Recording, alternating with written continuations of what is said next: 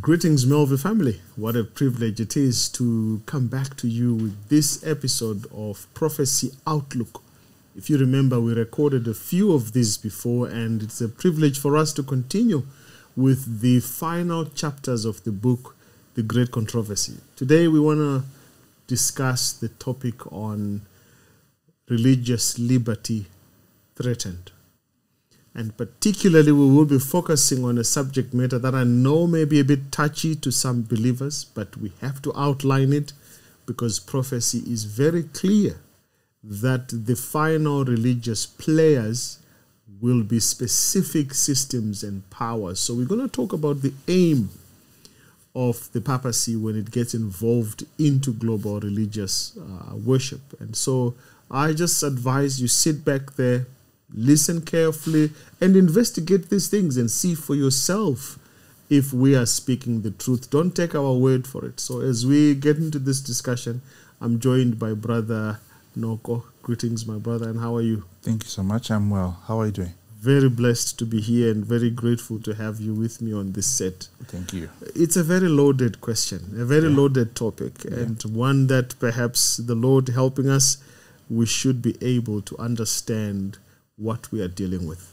And the book of The Great Controversy gets into some detail to warn us about things that are coming. If you could pray for us as we begin.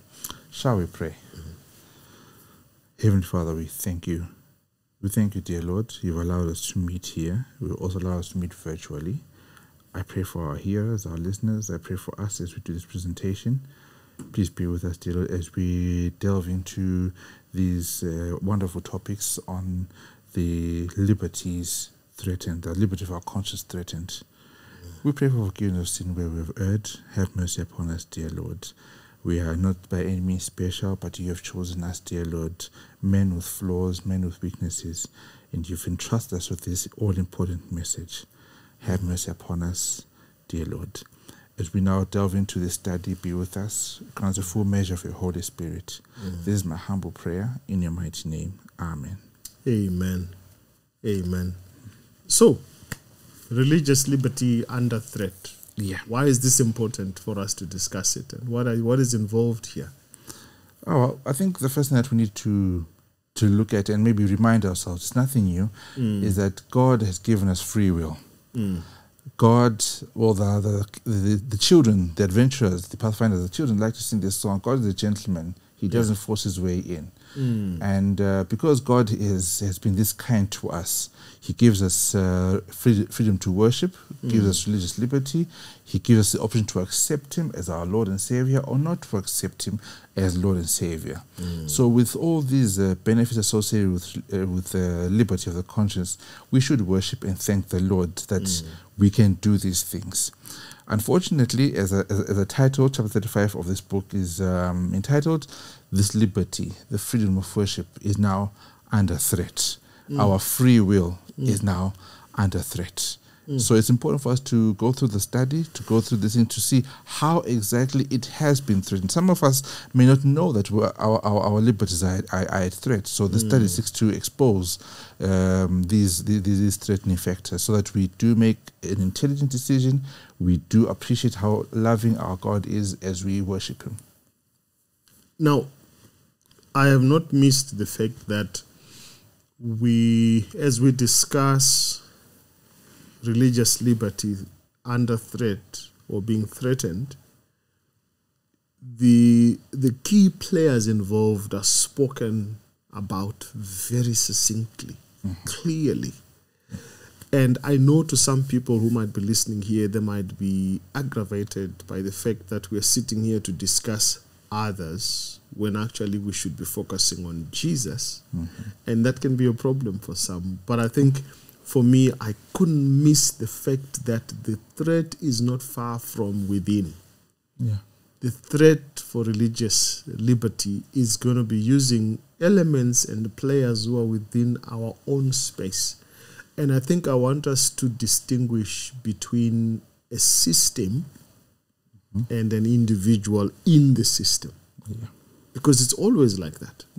So true. Yeah, and we shouldn't throw the baby with the water Bucket. and the, as the proverbial statement says, throwing away the dish and the water and the baby. Now, they are obviously liberal. The word liberal is used here in this chapter. A liberal movement in the Protestant churches that seems to be working with the Roman Catholicism to bring about a change in what we have always known for many, many generations, that God does not force anyone to worship him. And religion cannot be legislated, because when you do that, then chaos will take place. Yeah, you've destroyed the Spirit of Christ. So walk us through to discover this system. Is it really a tolerant system? Is it a persecuting system? Or does it adapt when it suits it for the sake of deceiving? What exactly is the modus operandi? Thank you. When the disciples asked Jesus in Matthew 24, what shall be the signs that the end is near? The first thing Christ responds to, verse 4 of Matthew 24, is, be careful that no man deceives you. So those who love him, whether they're in the church or outside the church, if you fall in the bracket of the people who love God, if you fall in that bracket, then Christ says, be careful that you're not deceived. Right? Whether you're in the church or outside the church, if you're in that bracket of people who love Christ, be careful you're not what? Deceived. That's his biggest concern. His first and most important warning is deception. Wow. Now, drilling down to the question, what is the connection between liberal movements and religion? Roman Catholicism. Roman Catholicism more specifically. Well, let's look at how the systems are set up. They have got a wonderful awe of worship. Take nothing away. Beautiful worship structures, beautiful worship buildings. There's a great degree of reverence. Make no mistake about it, and decorum. So take nothing away from there. I am personally chuffed and amazed by that. The music is amazing, it's good. But that's only a strength they have. There are other things they need which they do not possess. And hence, another religious system has those things. Miracles, fire, doing things that other denominations would not be in a position to do. Let me just say, candidly say it this way, false miracles. Now, we have seen that these false miracles, these miracle working activities have been able to draw numbers successfully. Right? Now, Jesus Christ does also say, even though this healing is taking place in your life, right, and the healing was a result of a false prophet, Christ says, it's your faith that healed you. Right? So whilst I do appreciate that there are false ministers, there are false worshippers, there are false Christ, there are false prophets, there are false miracles, the Bible says those things do exist. Somebody may have a genuine experience whereby I really had this problem and I was healed from it by Pastor XYZ. Now, my advice to such a person is, yes, you were healed, yes, you had this problem, but it was your faith, not the work of the false individual. So that needs to be very, very clear from the get-go, that when you were rescued from whatever impairment you're going through, it was because of your faith. Now, having said that, put that aside. These false miracles, these false healing activities that take place in these systems, when brought together with the amazing awe of the Catholic worship system, when brought together, will draw numbers in greater mass. Right? Unfortunately, the Bible warns us that with the beauty of all of these things, within it is deception and falsehoods lying within it. And those things will not easily be picked unless you make an effort to study the scriptures for yourself, so that you know what the Lord desires of you and what the Lord expects of you. So can we make a distinction then between the system and its members? Because we should actually, yeah. Okay. And it looks like from the write-up here, we should be, because that's where the insensitivities come in and the spirit of persecution is awakened. All right. When we begin to name call, and the the system operates separate to the individual. Yes. But an individual chooses to align themselves to that system. Yeah. Which is why we believe that the call in Revelation chapter 18, God makes it clear that his children in the end of time cannot be associated with the error, okay, and the false doctrine. And maybe help me to understand, and maybe our listeners out there, how do we make that distinction between a system of error and a member who's under the system of error but still being a true worshipper of God? Okay. Allow me to read two passages of scripture, maybe one, but let me just look at these two. Yeah. Well, the question is, how do we draw the line? Where do we draw the separation? Right. Ezekiel 29. Ezekiel 29. Yes. Verse 3. Right. I want you to look at the players in this verse. Yes. Right. Let's go. 29 verse 3. Yes. Yeah. Speak and say, thus says the Lord God, behold, I am against thee, Pharaoh, king of Egypt, the great dragon that lieth in the midst of his rivers, which has said, my river is mine, and I have made it for myself. Right. We've got two players here. We have Pharaoh, who is the king of Egypt. So there's a person called Pharaoh, and he holds an office of king. Then we have another player called the dragon. And where does this dragon lie? In the sea. midst of the river, of his rivers. I want to suggest to you and the hearer that this dragon here in Ezekiel 29 verse 3 is the same dragon in Revelation 12. Yes. Right? So the two players are the dragon, who is Satan. And then we have Pharaoh, who is king, the king of Egypt. Yeah. Right. What is God's problem here? He says, you, Pharaoh, are the dragon. So he says, your office position, the position you hold as king of Egypt, right? The way you behave as king of Egypt is similar or synonymous to the dragon of Revelation 12. All right. So I'm now, what do they say, inferring in scripture now. I'm not adding, I'm just inferring into scripture. All right. If Pharaoh were to repent and stop behaving like the dragon, God would not call him a dragon. Okay. Right? Because God's enemy here is a dragon. Now, if you go to John chapter 8, verse 48, I hope I got that correct. John 8, verse 48, Christ gives a similar analogy, which we need. By the way, when you do Bible study, you don't use one verse. You need to... Here a little and there a bit. Yes. Yes. Let's see. Did I get the verses correct? Verse 48, yes. No, verse 44. 44. Okay. Verse 44. It says here, you are of your father, the devil, and the lust of your father will you do. He was a murderer from the beginning and abode not in the truth, because there is no truth in him.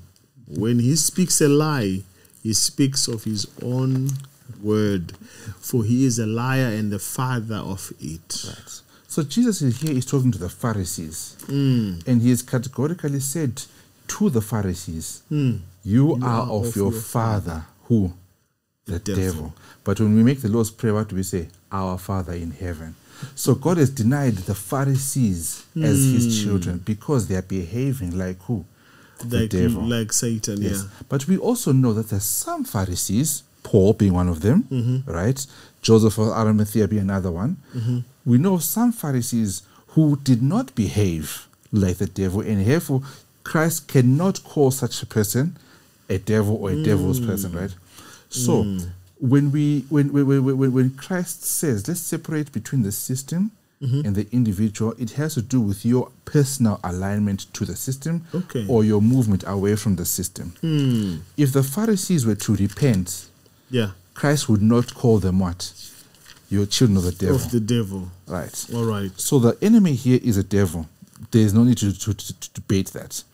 But when we align ourselves to the mission of the devil, when we align ourselves to the philosophy and the thought process of the devil, God has no choice, sad to say, but to say you are of your father, the devil. Hence the call of Revelation 18 that you made alluding to. Yeah. Come out of her, my people. Right. So God says, they are my people there.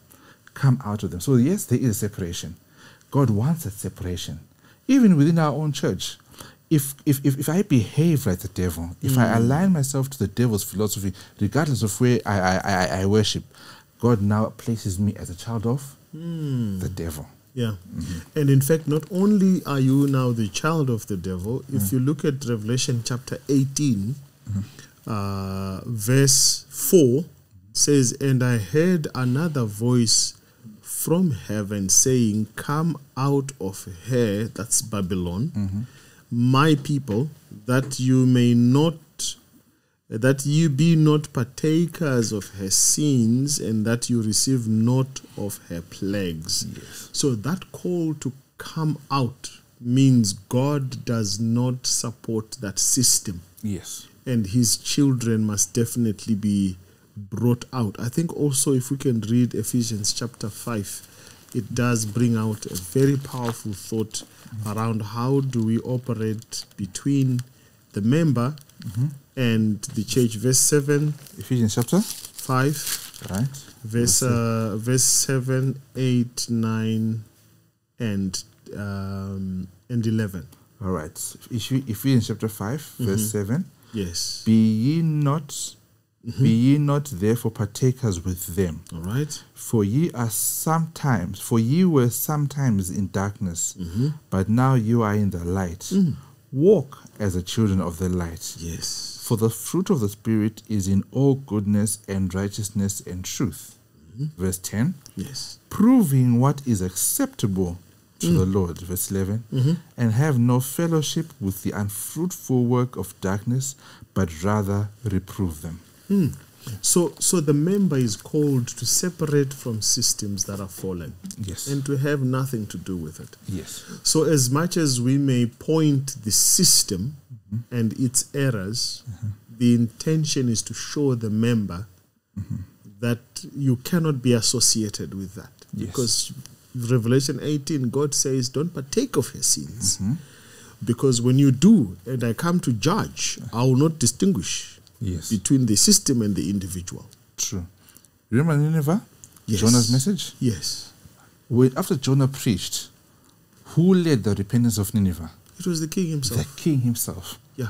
That's why my earlier assertion was, if Pharaoh were to repent, just like the king of Nineveh repented, then, like you said, the judgments would not come. Yeah. Right. Yeah. So there is a need to separate between the member and the system, because God is ready against the system. He knows that he has to destroy the system, but as you keep holding on to that fallen system, unfortunately, as God destroys the system destroys you. Exactly. And we see in the book of Revelation that there's a particular plague. We're not going to focus on it now, but there's a particular plague that's directed at that system. The whole of chapter 17 show us the judgment of that system. All right, with plagues and the like. And so what I then see happening here is that God is more interested in the salvation of individuals, that we will be saved as individuals. Yes. Not as members of church bodies or some governing systems. God wants to save whosoever believes in him. Now, let's talk a little bit about the system itself. Okay. That the book of the Great Controversy talks about when it talks about religious liberty under threat. Right. It says that this system of the Roman Catholic Church has been in power before. Yes. And we know its character from what it did in the past. The question, therefore, is when Protestants, who get their name Protestant from protesting against the teachings of Rome, when they unite with that system, what is the impact of that union? Hence the title, Religious Liberty Under Threat. Because the objective of the Roman Church as portrayed in that chapter, is to regain control of the whole world and re-establish a draconian rule that says whoever does not teach and live and practice like the system teaches must be removed. And it will use not only itself, but it will use the false prophet to do that bidding. And it says here, therefore, the growth of Catholic churches, and again, it speaks very blatantly and very clearly without having to mince this institution. And I know there are other videos we've done on this channel to really explain why and how we arrive at the Roman Church in our teaching of Daniel chapter 7, the little horn power, as well as Revelation chapter 13, the first beast. And so its growth in terms of educational systems and the rise of ritualism and the conversions to Catholicism are cited as indicators that that church is advancing in power and influence, and that these developments where they're gaining popularity is actually the reason why they need to be respected and members need to hear what they have to say. So we are dealing with a situation where they are instituting a worship system, like you mentioned in your opening statements. It's a grand system. It's well decorated and it's fully structured. And I've never seen a poor looking cathedral of this church. Everywhere they build churches, they are grand, they are massive. And so how can you turn around and say this is error? Which is exactly what the disciples came to Jesus asking. When shall the end of the world be? What do you mean that no stone shall be left, not on top of the other? When shall these things be? So there seems to be a disbelief among people that this system actually can be destroyed and it is not serving God. And the challenge, therefore, is when we get this appeal of this big system, how do we help our members to realize that religion, true religion, has nothing to do with the external display, and that we may be drawn to the true heart worship, not to worship in a grand church and think that that's going to give you favor with God. It's not about worshiping in a grand cathedral, but truth and obeying God. Your thoughts on that? That's quite heavy. I'm actually looking for a verse. I hope I'll find it soon. What does it say? I'll ask for forgiveness. I'll paraphrase it. I'll paraphrase it. It says something along these lines. It's in the book of John. Be careful of the religious leaders who persecute you, thinking they do God a service. Yes. Right. So Christ warns us, and he's not missing his words, that this is not an issue of those outside. It's an issue of our religious leaders who will persecute you and me, and their act of persecuting you and me is because they think they are doing God a service. Yes. Now, that's not my introductory verse. Now let's come in and answer you more specifically there. Yeah. When our religious systems and our religious leaders have made worship very appealing, and they've made worship very attractive, and they've made worship so inviting, and they baptize all of these worship structures, both physical, inanimate, and so forth. When they baptize all these things, to you and I with our eyes, we say, this is the Lord's way. We will come to that conclusion, right? To go a step further, the preacher will say, bring your tithes into the storehouse and see if I will not what? Bless you. Yeah. And you indeed bring these tithes and offerings to the storehouse, and somehow indeed you are now moving with the latest vehicles because you are a member of this particular religious construct. When you see healing taking place, to say, come, our pastor, what will heal you? And sure enough, you get healed. The mindset will quickly conclude, based on the weight of that evidence, that this is the way to to go. Mind you, by the way, you do know that evidence can be doctored, eh? So if evidence is doctored or if evidence is flawed, despite its weight, it can lead you and me into error. Yeah. So the magnificent buildings, the amazing worship structures, the miracles that are taking place here are almost certain going to invite you and lead you to a religious conclusion that this is the way to go. And Christ even warns us in the book of Matthew that even the elect will be deceived. Yes. Yeah. Right? Yeah. So when you put all this weight of evidence together with the physical infrastructure supporting it, there'll be every reason for me to say, let's go that route. But the scriptures warn us to say this is not what the Lord has. Are we saying that God wants us to have rundown churches? No. Are we saying God wants us to have poor structures? No.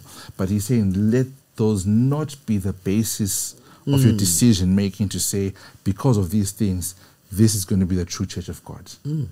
It reminds me of Eliab. Eliab, the brother to David. Samuel comes in for the anointing.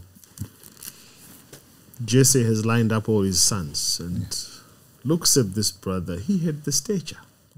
He had the looks. He had the presence of a king. And Samuel was going to anoint him because he says in his heart, surely the anointed of the Lord is before me. And then he is told by the Lord, no, I have rejected him.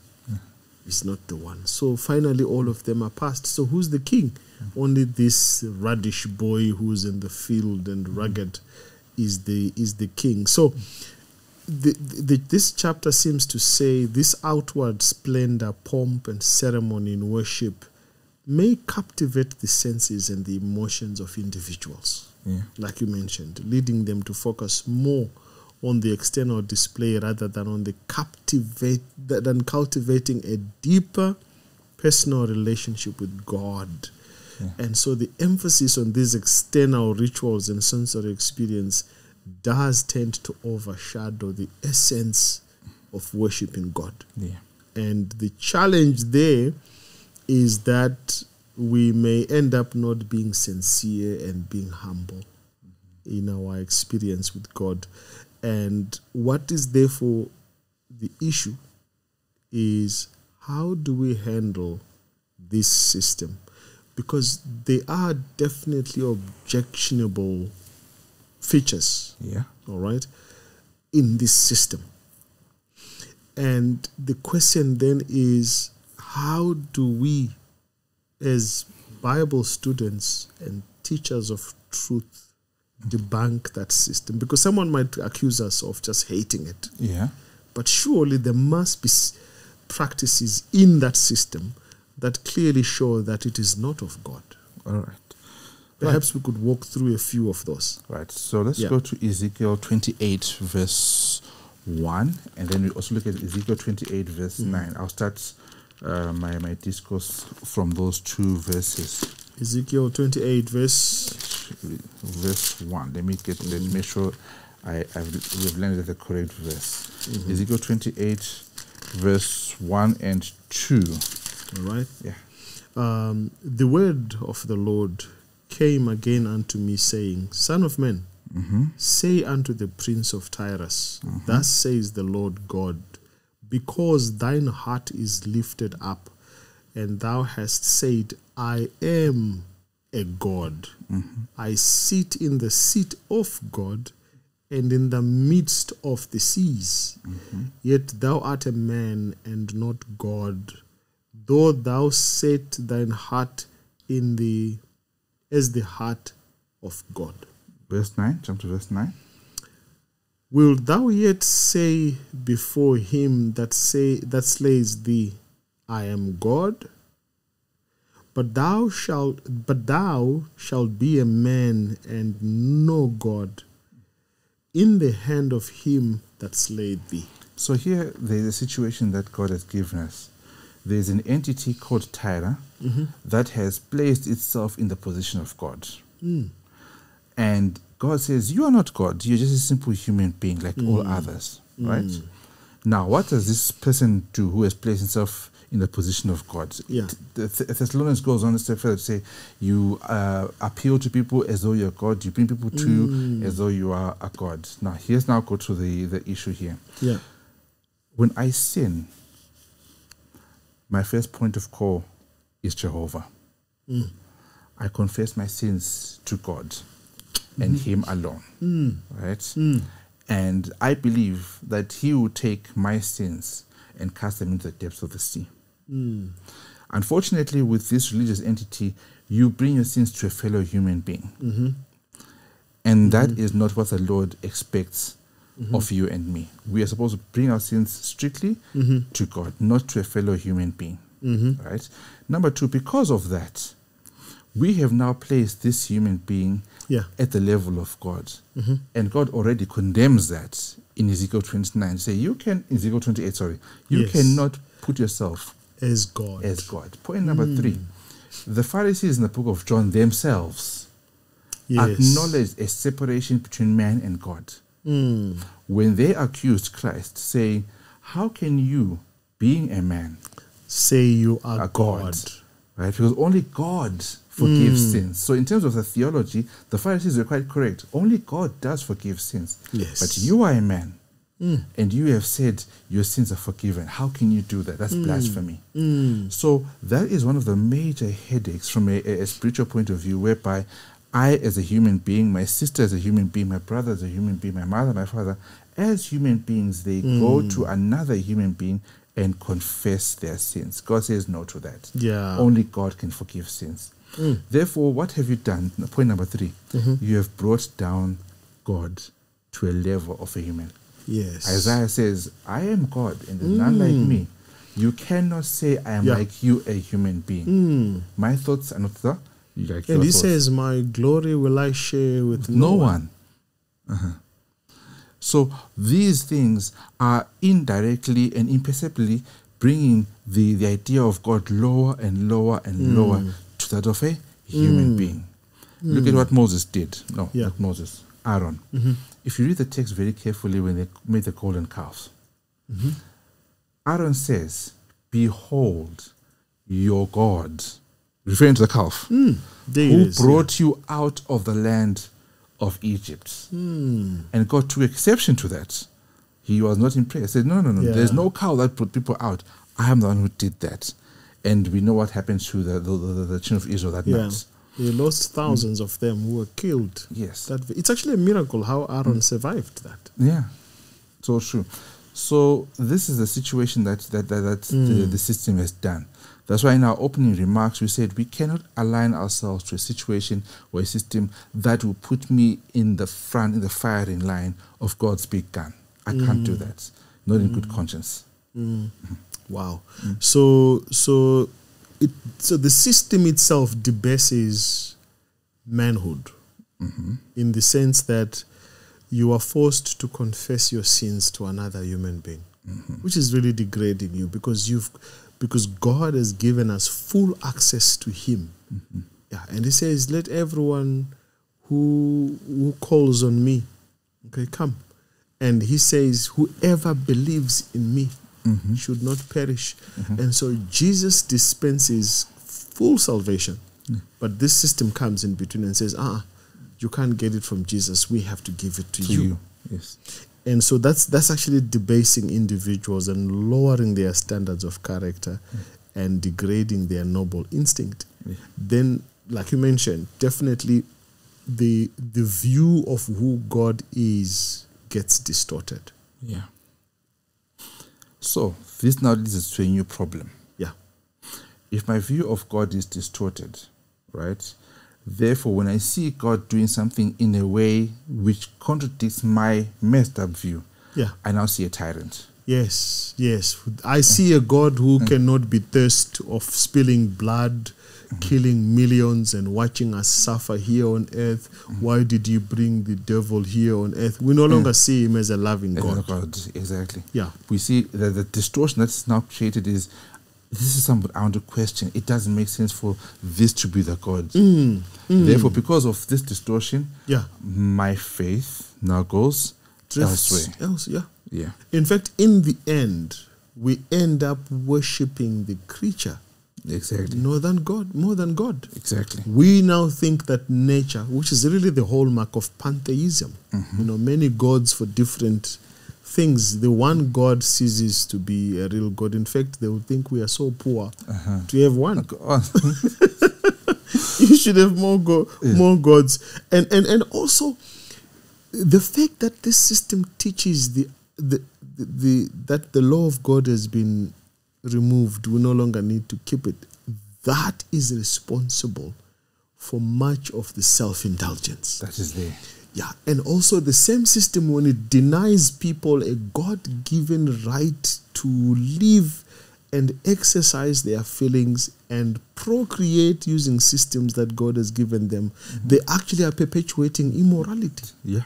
Because one of the things we have discovered is that when you deny people the right to marriage and a right to copulation, you end up with a scandalous system of people who are trying to meet the same needs, but in a very perverted way.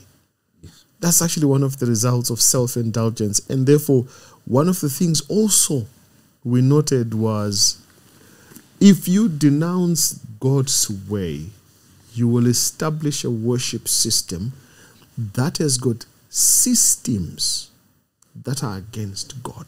Yeah. I mean, look at people now being told to pay indulgences and get certificates for their dead loved ones to be ushered into heaven because they died unbelieving. Yes. What is that? That's exactly where I was about to go to on the issue of indulgence. Look at it from this other point of view before we come back to that one. Yeah. I can make a prepayment for sin. Maybe I'm going a bit off, but let me explain myself. I've done wrong. Yes. Right? One type of wrong or the other. And the system says to me, there's a price that must be paid as part of the process of cleansing you from that wrong you have done. And I make a payment for that. Now, let's assume, I'm using my words very carefully. Yeah. Let's assume I am not genuine in my confession. I'm not genuine. But I do know that if I maintain my misguided behavior, I will burn in hell. And the church is saying, for you not to burn in hell, right, you need to be rescued through an indulgence process, right? So I think as a good accountant to say, no, why go through that route? Yet I can make an advance payment to say, in the event I do wrong, I've covered my sin with this payment. Yeah. Right? Yeah. Remember, this is an assumption that I am completely, what's the word I'm looking for? Unrepented.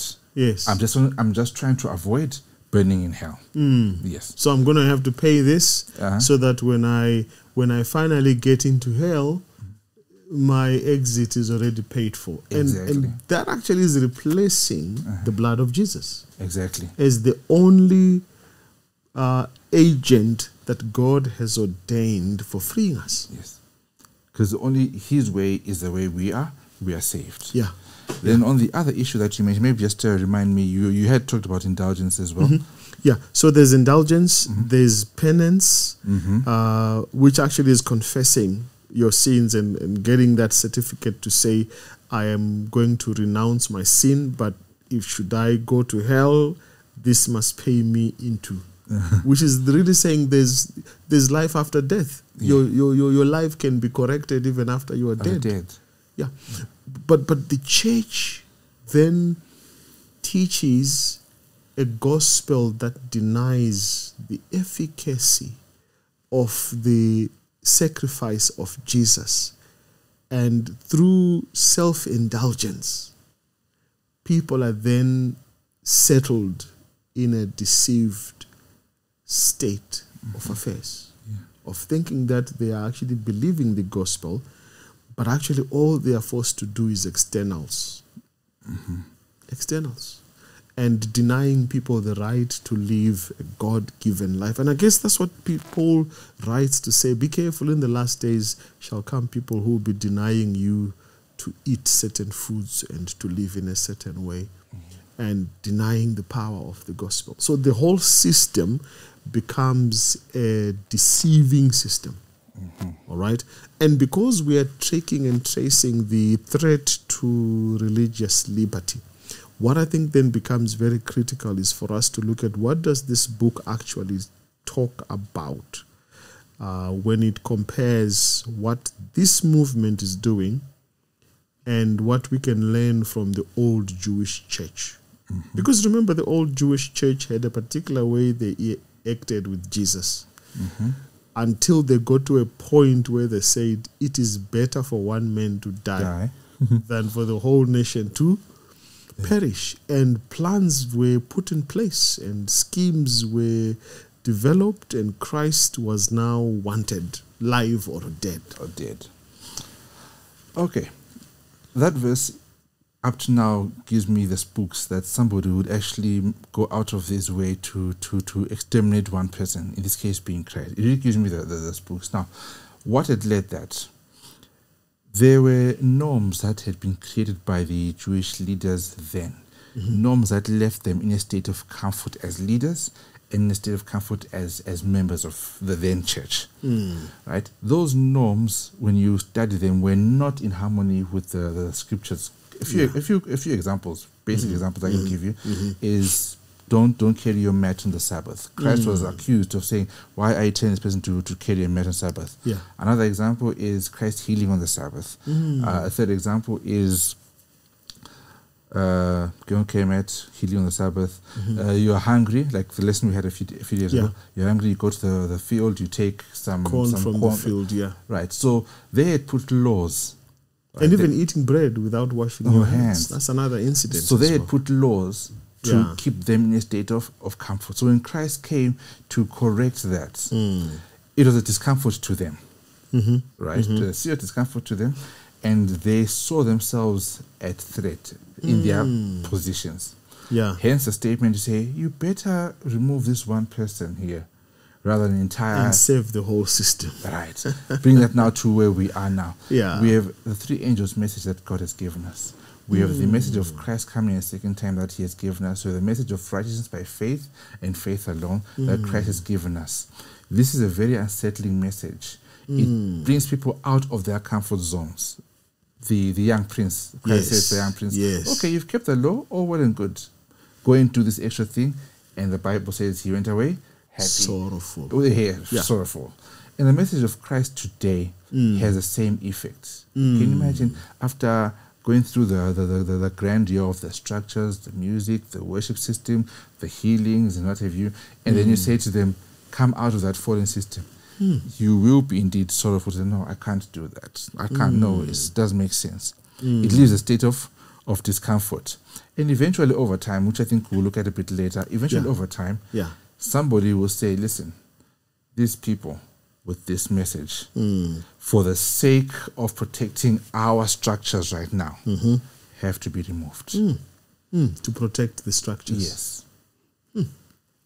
So obviously there is an emphasis on outward rigors and performances, and inwardly you carry hypocrisies.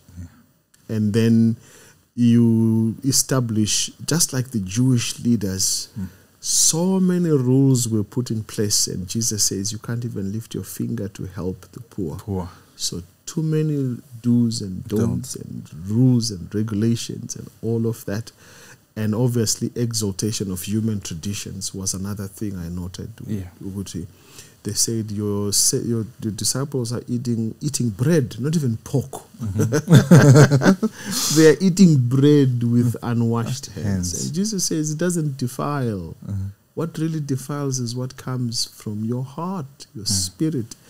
And so these elements are now very visible in that situation. But also this chapter talks about Satan taking his attributes and making them look like the attributes of God.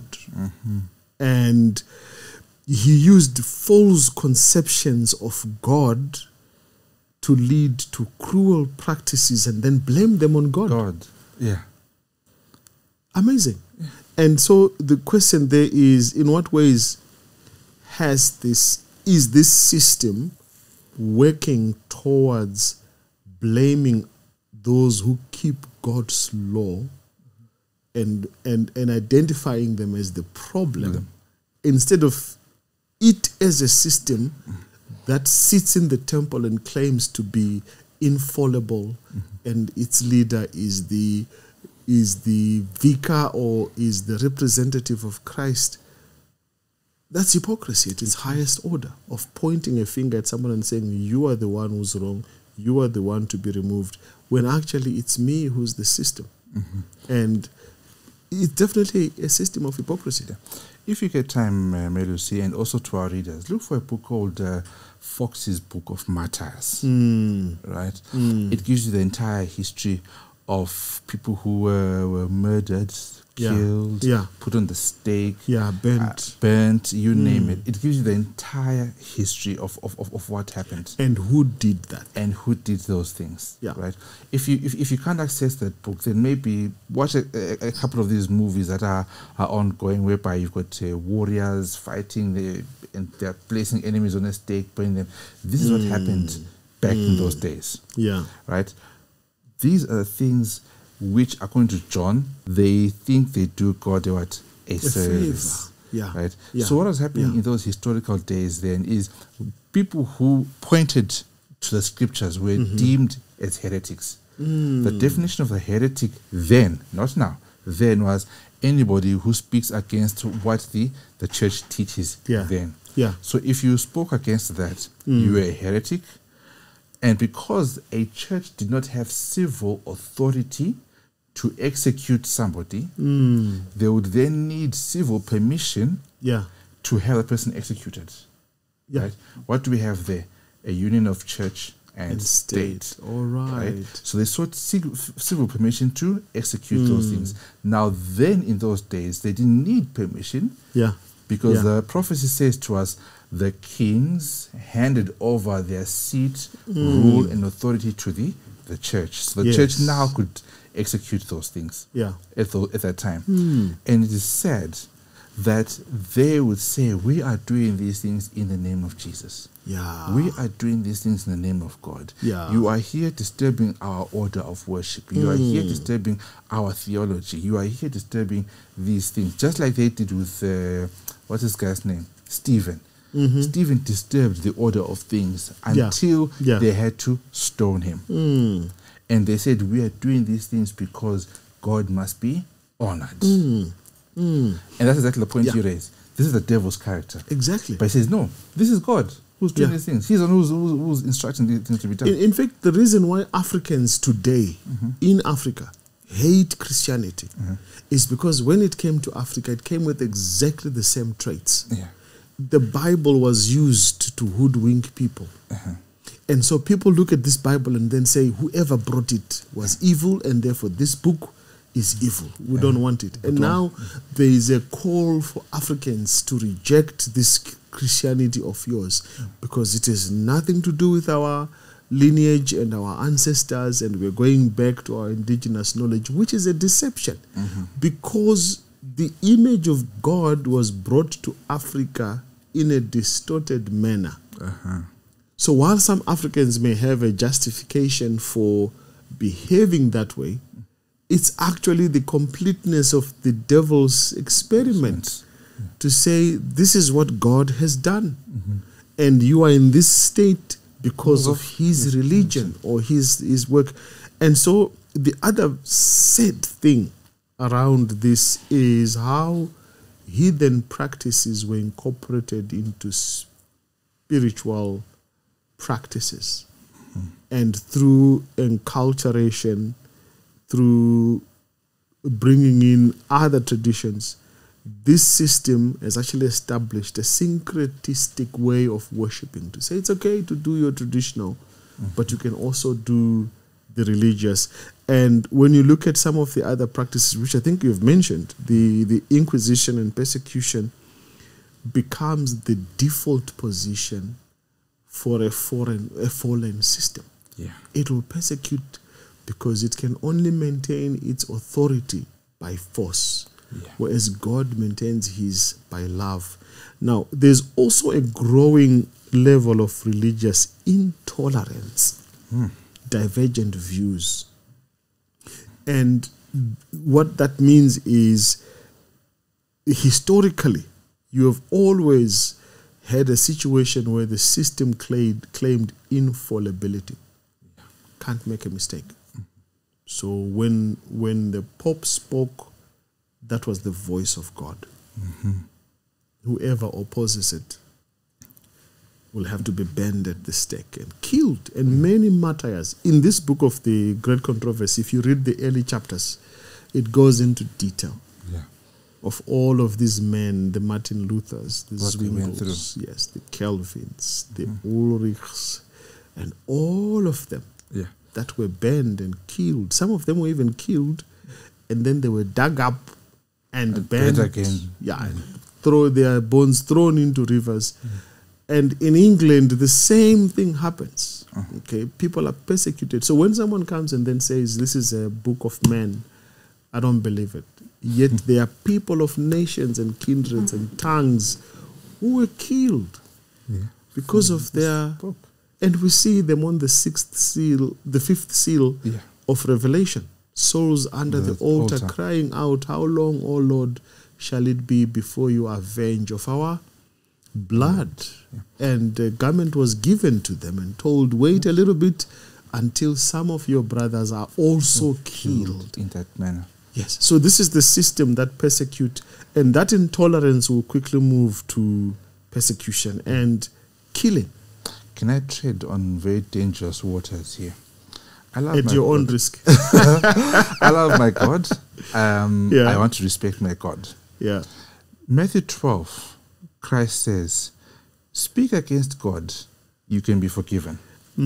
Speak against heaven, you can be forgiven. Speak against Christ, you can be forgiven. Yeah. But don't speak against the Holy Spirit. Now, this is not a lesson as to what the unpardonable sin is, no.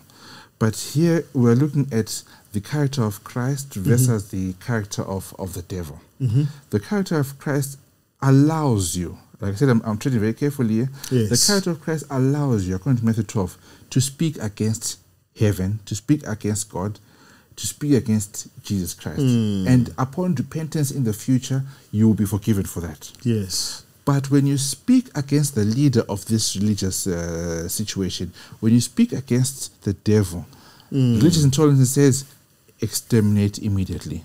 What am I bringing out here? Christ has given us free will. Yeah. Right? And whilst free will may have adverse consequences if you choose wrongly, Christ does not make you feel bad for making that choice. Whereas on the other side, free will is not there. Yeah. You can't speak against your leader. The work and the words of your religious leader there is as good as the work and the words of God. Yeah. Now, whilst it is true we should respect our leaders, make no mistake about it, we should. It is different from putting them in the position of God or idolizing them. Yeah. If my religious leader gives a what do you call this thing, on the pulpit, something which is doctrinally not correct, the Bible does permit me, with respect, to approach that leader and say, here you may have misfired in terms of the message. Yeah. The other side, you don't have that option. What has been said is golden, end of story. The leader is not fallible. The leader is not infallible. Exactly. He cannot make mistakes. Can't make mistakes. Even though sometimes the message is very clear. Very, very clear. This thing is completely off. You can't speak against the leader. He can't correct the leader. So what God has done for us by saying this is the way he wants to be worshipped, he has given us some degree of freedom to say, choose, think carefully. I will not automatically beat you with a big stick because you didn't choose me. But your bad choice will lead to these consequences. Be aware of them. But the other side, that's it. Yeah. Do or die. Absolutely. And so I think overall, the false attribution of cruelty to God by Satan is actually what has influenced most of the violence, the coercion, and the intolerance we see both in heathen societies and even in countries or certain territories where faith has been present. The other aspect this chapter brings about, which I found quite fascinating. Remember the prophecy by Daniel, knowledge shall increase, Daniel 12. Yes. Men shall run to and fro. This chapter seems to tell us that we must not be fooled by this seemingly increase in knowledge, and enlightenment. And we think that it therefore means this old system has changed and there's not going to be intolerance in the future. But actually the opposite is true. In this chapter, in terms of misuse of intellectual advancements to drive their agenda home, there's talk about false science that undermines faith, the acceptance of certain theories and teachings that are against the word of God. For example, the theory of evolution. And also certain historic patterns that we are seeing, which are driving around spiritualism and also around superstition and manipulation of systems, whether political, economic, and social, for the purposes of destroying faith in God. The Spirit of Prophecy, the author of The Great Controversy, has warned in other books that we must be very careful about the pleasantries. She used that word, pleasantries, sophistries, philosophies of learned men. Does she say don't be learned? Does she say don't be learned? No, she doesn't say that. No. She encourages us to excel in terms of our education. The problem now takes place when that education becomes corrupted. So here I am. Say I'm a doctor, professor in something. I'm in the academic world. I become an authority. Those are the words that we use. So when this authority says something, you can cite him, you can refer to him, you can actually say, this person said this thing. So the warning now is, if a man of authoritative figure says something because of their learned status, and that is against what the scriptures teach, then we should be very careful. Right? That's in fact, we should run. We should run. So those are the dangers of intellectual advancements, especially if they are in the hands of unconverted individuals. They can really do a lot of damage. And some of the best universities in this world are actually run by this system. Yes, very true. And they are responsible for teaching the greatest of minds. And sometimes it happens through scholarship. They choose the cream de la cream and allow them to be authorities that speak and teach on some of these false scientific discoveries and principles. Go ahead. So I was just going to look at the next point here on false science undermining faith. You had mentioned something along the lines of the theory of evolution. This theory has been there for a long time and is still being taught in our schools today. And it is now supported by so many scientific facts. I've read articles saying that this particular relic is 20,000 years old, and they will tell you that the science supports it. There's other relic which is like 1 million years old, and they'll tell you the science supports it. But our God has told us and given us an idea to how old this earth is. And then you say to yourself, how do you reconcile the two? You can't reconcile the two. So these are other avenues that the devil has used to do what? To mess up our understanding. And in fact, when people believe that lie, it actually withdraws their faith from the word of God. There's no way you can believe that theory of evolution and still believe the story of creation. There's no way. And neither will it help you to behave in a moral way. Because if your foundation for the origin of species says it's survival of the fittest, what are you going to do in your life? You will undermine others so that you are the one who survives. And what picture of God does it leave you thinking if there's ever a God in heaven? He's a tyrant. He doesn't care. So when I preach the message that there's a loving God who sees your suffering, who sees the pain, it no longer makes sense to you because I've grown up, I've lived a life of survival. And where was this God when I was going to survive? Or where was this God when my Why parents would you died? demand a tithe from me when I made my own money? Exactly. So that I guess maybe that point now justifies or explains rather why we have all these questions that are taking place. Because the philosophy is saying survival of the fittest. That's the theory that is ongoing. Yeah, absolutely. Now, when we look at the way Protestants are now beginning to acquiesce and seem to reach out back to the system where their founders ran away, we are already seeing an indication from this chapter in terms of what are some of those steps and provisions that the evangelical system as well as the whole Christendom is actually doing and beginning to warm up to what then the chapter says is a threat to our religious freedom. There are things that they are now doing. If you maybe you can share a few from that chapter. Let's try and walk through the step-by-step approach of this. Yeah. Genesis chapter 11 talks about a tower that is being built, the Tower of Babel. For that to take place, the Bible is very clear. They had to be of one language. Keyword. They had to be of one language. So that they could all communicate and understand. And the Bible goes on to say that God realized this thing. Sometimes the Bible is very funny. The Bible says God realized these people, and God himself says these guys are going to reach heaven. One. Because they are one. They will reach heaven. Therefore, let me come down and do what? Confuse their languages. So the cartoon image in my mind here is God's on his throne. He's seeing that these people are actually one and they are going to reach heaven and overrun the kingdom. But now here's the bigger picture that God wants us to know. He says that for this to take place, the whole world needs to be in one mind. And right now what's taking place is a process they call ecumenism.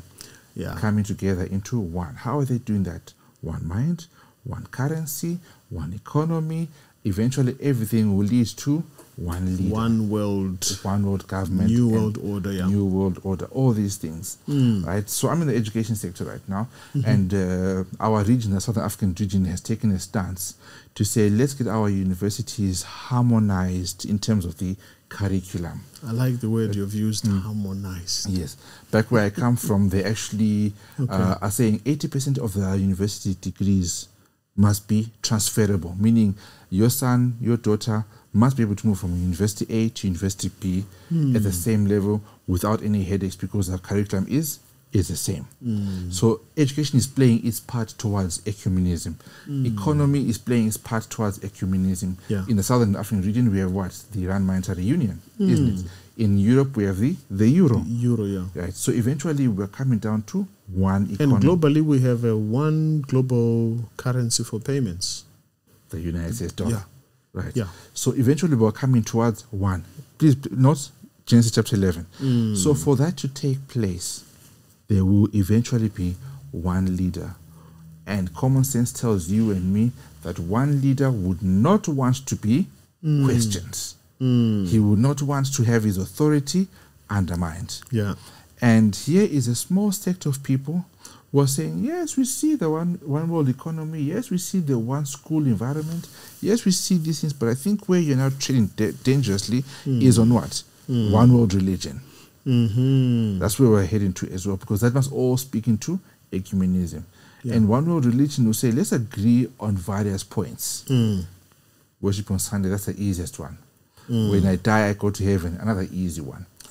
Miracles, yes, does God heal? Yes, he does. We have examples of people who have what? Gone through a healing process. Let's adopt all that. So all these things will come up to one doctrine. Come day of worship, the rubber will meet the road. And they'll say, no. We cannot have 2 days of worship. Who are these people? How big are they? They're minor sects. I mean, less than a billion, less than 1 million people worldwide. And here we've got 6 billion who have now accepted this thing. And say, let's get rid of them. I mean, is it a big deal that one person should die in the entire structure? You remember the earlier question? Yeah. It will come back again. Yeah. Better to save the whole nation. Exactly. And just eliminate a few bad apples. Exactly. So on a step-by-step approach, this is exactly what we'll find ourselves into. And for that to take place, laws need to be changed. Laws need to be introduced. And eventually the painful law, Revelation 13, talks about the national or worldwide Sunday law. That will say, let us have one day of worship. And if you don't accept this one day of worship, these will be the consequences. Yeah, yeah. And this is not a new agenda, by the way. It comes from Constantine's days. Yes. AD 321. 321, the venerable day of the sun. And there were steps they took to bring it about. It didn't happen overnight just like that. And we are also seeing similar steps right now, just like what Constantine did back then. Firstly, he put a day where people could choose, all right? And it allowed people to rest on their Saturday, but also on their Sunday. And people were allowed to do their work. But then there was continuously pressure to put this day as the only day to be enforced. Yeah. All right? And there were now restrictions on labor. There were penalties that were included as the time went on for everyone to ditch the Jewish Sabbath and take the king's one. And so the observance of Sunday, it was increasingly enforced, like you mentioned, through civil and ecclesiastical means. And then there was a fabrication of miracles. Okay. Fake miracles. Wow. That were reported in support of Sunday's sanctity. The greatest one I ever read was that guy whom they say a metal bar was stuck in his hand, and for 2 years he carried it because he went to work on Sunday. And the other one was the guy who was hit by lightning because he was working on Sunday. You know, so miracles were fabricated to reinforce the sacredness of Sunday. And then later on, there was clear enforcement to say you cannot. So we have a law which was there from way back. A sign of rebellion, which we know its mechanism right now is there because there are labor instruments and conventions that actually confirm that a shared communal day or a family day must be set aside. The Pope has also proclaimed his letter to say we must create a day that is protected by law, and he calls it a family day. And so there are movements right now. Project 2025 is a clear project where they want in America by 2025 reinstallation of the law of God, and that it must be mandated by law that every state must display. So it might look like we're reverting back to what was there before historically, you know, protecting the heritage. But from these laws shall proceed a movement that many people are not seeing, and that's what this book is talking about, where many of our leaders are participating in setting up some of these policies, some of these labor laws, and they don't even realize they are setting the framework for an instrument that will actually be used to persecute God's children in the end. And so the question maybe I would like you to address is, what evidence do we have that the change of the Sabbath from Saturday to Sunday was a deliberate act of rebellion to undermine the authority of Scripture and ultimately the authority of God over his day of rest? And how do we as Africans, how have we as Africans actually contributed to that narrative? What I know very quickly has to do with some of the literature that's available within the Catholic system, literature within the Catholic system, which speaks to the changes that took place, right? And the reasons for those changes, the majority of the reasons that you find has to do with Catholic tradition, right? I know of the Catechism, which speaks about which is a true day, and the answer given there is the seventh day Sabbath. The next question comes up saying, why then do we worship or maintain the first day? And the answer given there is because universal and ecclesiastical authority was granted to the church to make those changes. So these are examples of documented evidences available for public consumption to read for themselves, to say this is the reason why we do what we do. Because the church has authority. The source of the authority is a matter for another discussion, but they say they have the authority to make changes. They have the authority to change times, dates, you name it. They've got authority to do all of these things. So it's something for us to research on as individuals, like you said at the beginning. Don't take our word for it, right? Yeah. Investigate and look at the literature for yourself, so that you draw out a conclusion for yourself. Exactly. And one of the things I noted as I read this section of the Sabbath, and how they brought in a change without scriptural authority. There's no scriptural authority for any Christian church to worship on a Sunday. And the only authority you get is what the Roman church did, for which all churches accept, against any biblical authority. Jesus never said, because I woke up on Sunday, therefore I'm changing what was the case. Because the Sabbath was instituted long before there was sin. It's got nothing to do with the death for sin or anything. It's just got to do with God being the creator. So true. That's it. I want to look at the spiritual side of that question now. Because you had mentioned the issue of the spiritualism and the Sunday sacredness. There's a spiritual side that we need to touch on very, very briefly. So if there's going to be a joining force between the Catholic system and the spiritualists, what do you think would join them? Because their ultimate aim at the end of the day is Sunday legislation. I think the glue or the gel in between must be spiritual. It is very much spiritual. So I want to suggest, for further discussion and personal reading, the false understanding of the state of the dead will be the major glue. It's the tipping point. It's the pivot. So let's do a small example, baby example. We have seen in the Bible where the witch of Endor supposedly brought back Samuel from the dead. And supposedly was able to converse with Samuel, and the supposed Samuel was able to converse with Saul. And they had that discussion, right? So since we have seen that in the Bible, it's not a big thing for the devil to replicate it. All right. So if your close friend, your father, your mother, very, very someone close and influential to you were to die, it is not a big deal for the devil to bring this person up from the grave, supposedly, and hold a conversation with you.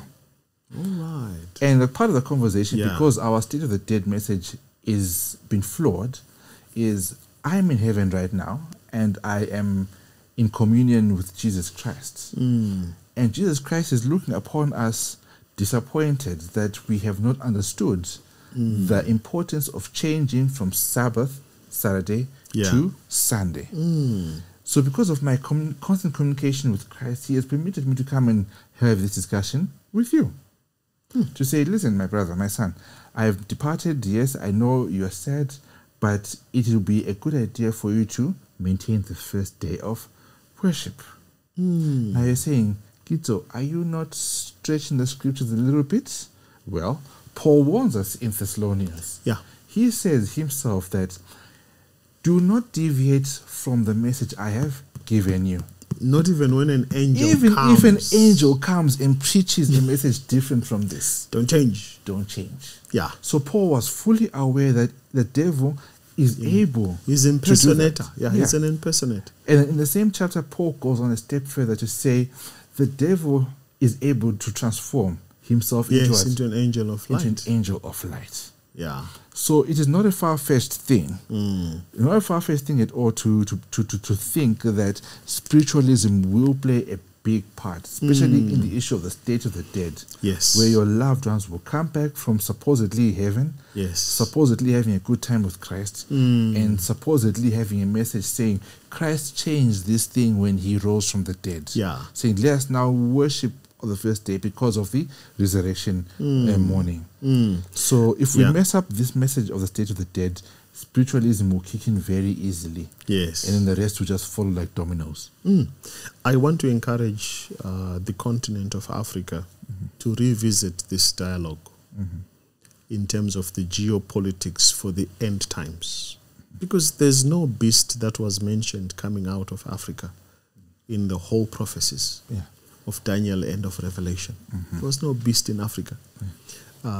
Could that explain why Africa has been plundered so much by many beast powers? Could be.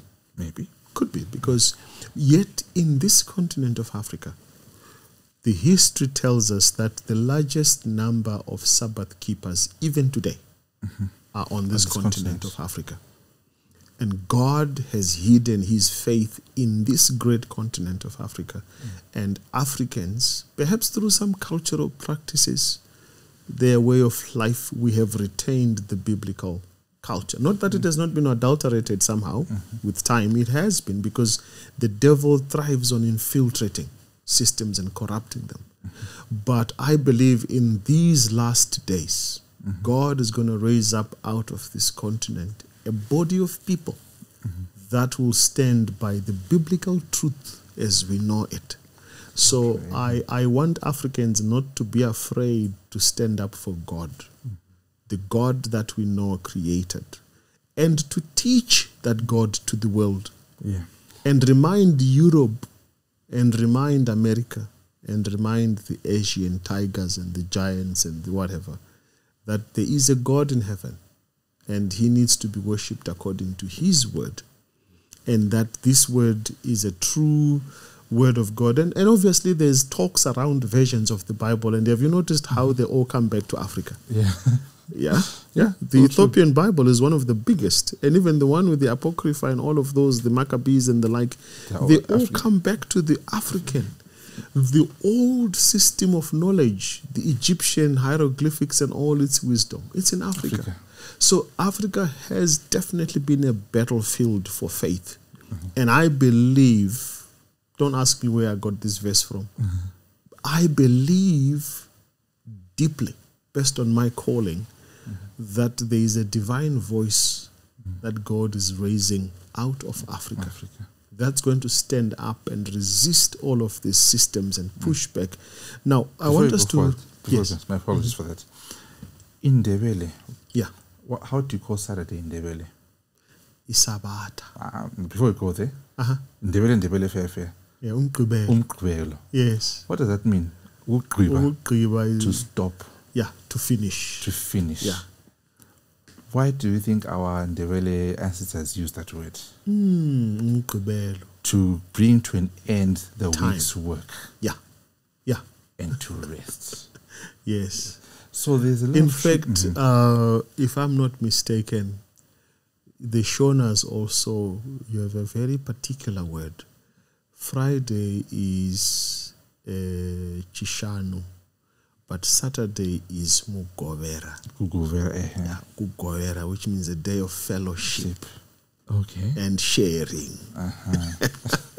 So there's some truths that were hidden in the African continent that we need to dig a little bit deep. I'm trying to remember this other African nation whereby a white person in the vernacular of that nation, please forgive me, I've forgotten, but a white person in the vernacular of that nation is called Sunday man.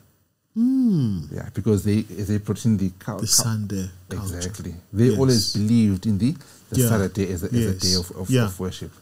But basically... and actually the group in KZN, I'm trying to remember the name, the guys who put on the leather skin, their leader says he was given a vision by God that Saturday is the Sabbath of the Lord. And the Shembe people, that's the name. The Shembe people keep the Sabbath, because I read that their leader was shown, and many of the apostolic churches across South. In fact, if you look at the continent of Africa, Southern Africa has the largest number, billions, millions of people that actually keep the Sabbath day holy. And so it's protected within our cultures, and I think historically it has been like that. But I want us to bring this to a close by looking at, I think we mentioned this in passing a little bit. We read the scripture. Revelation 13, verse 14 to 18 is going to become a critical text for us to understand. We talked about it, causing and causing and causing. It's a critical verse. But then I want us to then discuss it in the context of how will this actually happen? Because the biblical text, we know it. And the question I have for us to discuss, and again, it's clear in this chapter actually, what is the Roman church, the leopard-like beast, waiting for? What is it waiting to see established in America for it to begin to take advantage to establish the Sunday law? I don't know if I'll answer you that question, but I'm just going to use the verses as I'm seeing them here. Yeah. There is a step-by-step process that will come through. So let me read from verse 11. And I beheld another beast coming up out of the earth, that had 2 horns like a lamb, and spake like the dragon. That's the USA. And he exercised all power of the first beast before him. That is the papal system. And while you're there, he exercises all the power. When you look at verse 2, who gave the first beast that power? The dragon. Infiltration by the dragon into this system. Yes. Yeah. And you will see as you read on who it spake like. Yeah, read on. And causes them that dwell therein to worship which beast? The first beast whose deadly wound was healed. Right? And he does great wonders, so that he makes fire come down from heaven onto earth in the sight of men. So very quickly, let's interpret this prophecy quickly. Another beast, the USA, had coming up with 2 horns, roughly 1794, 1798, thereabouts. It exercises the power of the first beast which came before him. Who is that beast?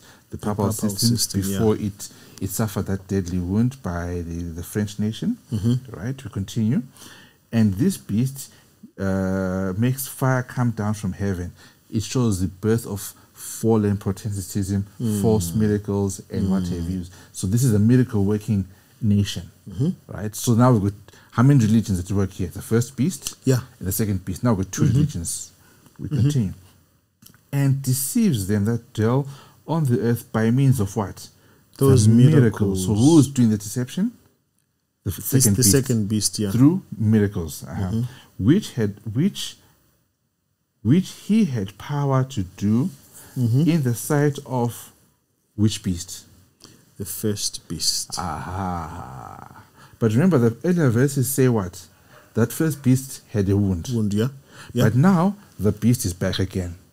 That gives us a timeline of what we're working with. All right. In answering the question, the step-by-step approach. So the first one is still existing. Is still existing. All right. We continue. Saying to them that dwell on the earth, they should make, look at that word, an image to the beast. Okay? Keep that word. If you're looking at the KJV, it says image to the beast. I'll come back there. Not image of, but image to. The of is coming later. All right. All right. Which had the wound by the sword and did live. Verse 15.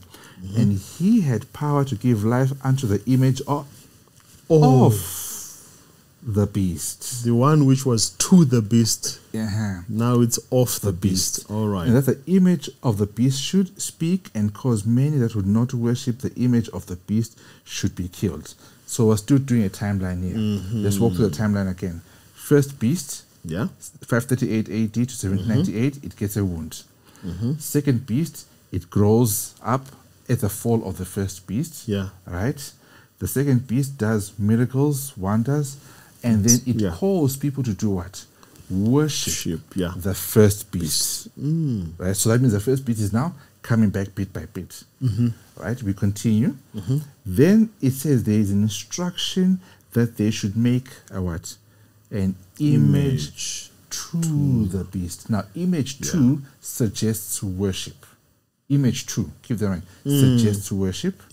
It suggests something to do with homage.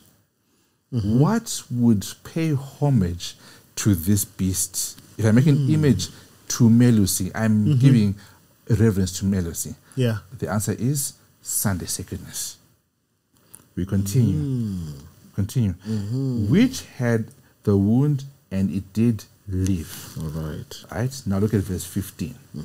And he had power to give life unto the image of the beast. Now, image of is a photocopy. It's not an issue of homage anymore. It's now a photocopy. A photocopy of what? The original beast. What was the original beast? 1798, 538. That beast that took place during that 1260-year period. That's the image. One of its biggest characteristic was that it merged ecclesiastical and political power. There you go. In the head of the state. There you go. So the image of the beast is what? The merging of state and church. Image to the beast is your Sunday sacredness. Because image 2 is worship. Image of is a copy of what was there before. The structure. A structure. So it's the structure and the software. Exactly. All those things are coming back again. That's why the chapter ends by saying what? He came back again. Let's look at how it concludes. And again, there's a bringing in here of an economic system that will be used.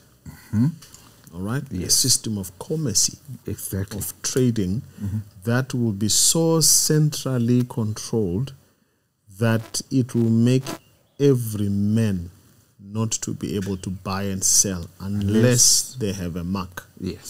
So we're going to get into that.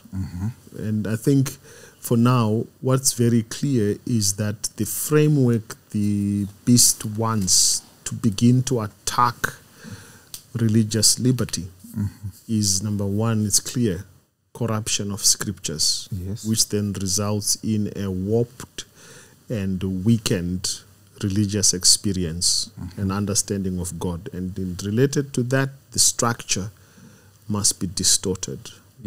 Christ must not be seen by people, but human beings come in as your intermediaries. Even Jesus' salvation is not complete unless the mother is there, which is the whole structure of changing the law of God and bringing in a human being as a deity. Then there is the merging of certain structures, the church and the state, into one. We are seeing that happening in America right now. And even in our own countries here, we're seeing it happening. And when Zimbabwe went through the political upheavals and Mugabe was being set aside, we know which church was there to do the intermediations of political systems. Right now in America, the debate around the judges, the jury in America, transitioning from Protestant, Baptist to have a significant Catholic representation, tells us they are preparing for that system. All right? So that, and look at even the parliamentary, look at even the presidential candidates. So the system is, there are machinations to bring about in America, which is a global power we can't deny of. The global policeman is America.